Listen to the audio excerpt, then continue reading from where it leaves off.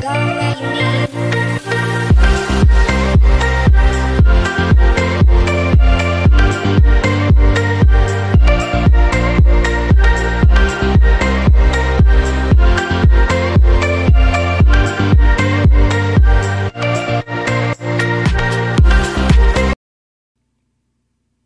Okay, hey guys, what is up? It is Carl Plankens with Plankens Networking, and today we are going to be showing you guys how to set up a logon message for your clients on your network.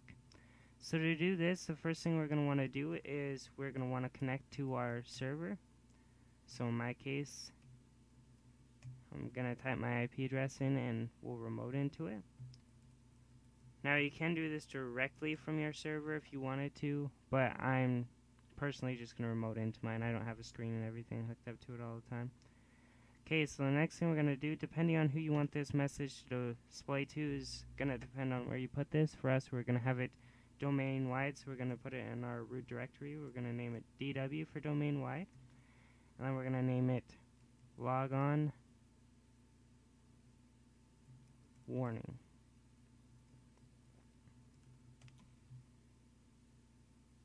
Then we're going to come to this group policy. We're going to right click and select edit.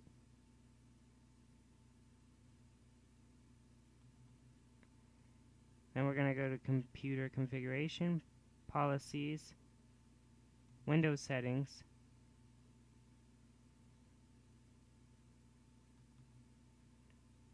Whoops, went too far there. Windows settings, security settings,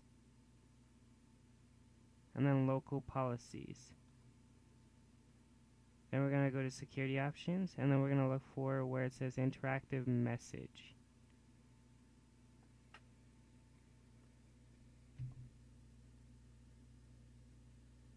Okay, so here it says interactive logon message text for users attempting to connect to your domain. We're going to do tutorials message test. Then we're going to click OK. And then there's one below it for the title, and we're just going to do tutorials test logon message. Click OK. Then we're going to minimize this. Next thing we're going to do is we're going to come to one of our clients. For this one, we're going to use Windows 8. Now, I actually have not tested this on Windows 8. I have tested it on Windows 7, so we'll actually test on both. Windows 7 and Windows 8. And we'll see what happens with Windows 8, because I haven't done this on Windows 8, so I'm not sure if this still applies or if it still even works. So I guess we'll see.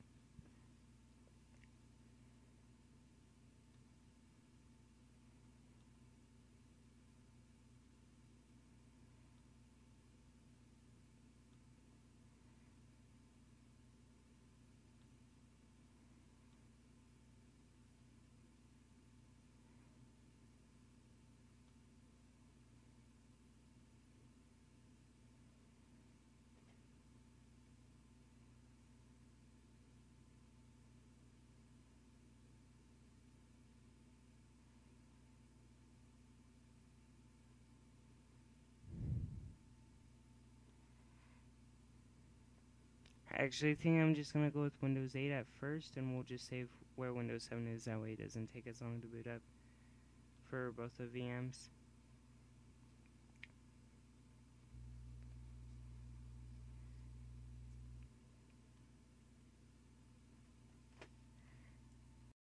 Okay guys, we're at the login screen. As you can see, it is not displaying anything yet, and this is going to be, oh okay, there it is.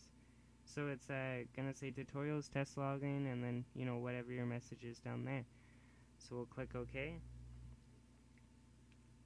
And we'll just shut this VM down because that's all we're going to use this one for.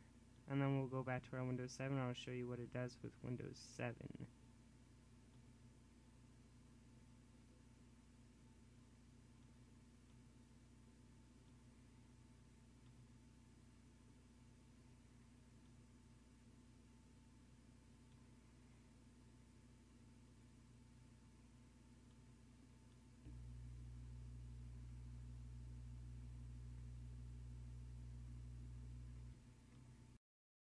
Okay, as you can see, we are at our Windows 7 login. We're going to press Control Delete.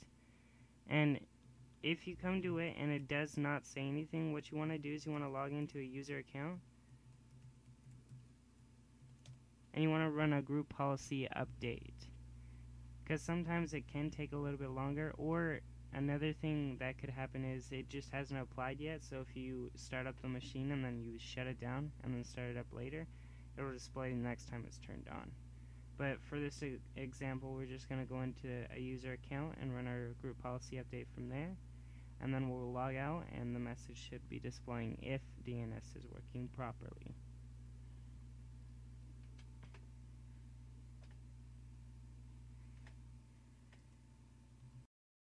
Okay guys, as you can see, we are in our account. Group policy is working correctly because it did create our policy for our shortcuts on our desktop. So what we're going to do, just to be on the safe side, is we're going to come here and type in CMD, and we are going to type in GP update /force.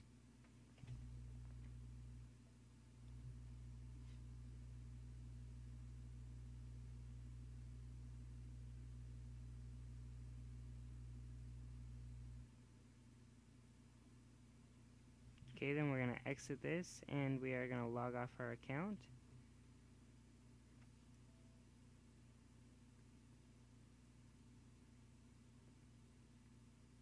Now when we press Control Delete, you can see it says tutorials test login message and tutorials message test.